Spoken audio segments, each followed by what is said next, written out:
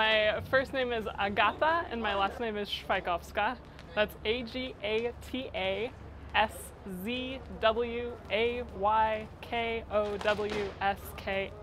Polish all the way through.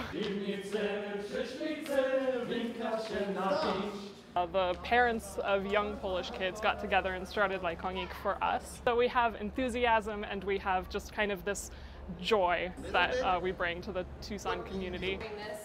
If you're not like trying really I love the attention to detail and like authenticity in like the costumes and the steps and how different it is from any other dance that I've done. 5, 6, 5, 6, 7. I think Lajkonik brings a fresh face and vibe to old Polish culture and makes it more approachable for the community of Tucson and just anyone, because so many members of the group aren't Polish, and we come together and celebrate this wonderful, beautiful, colorful heritage.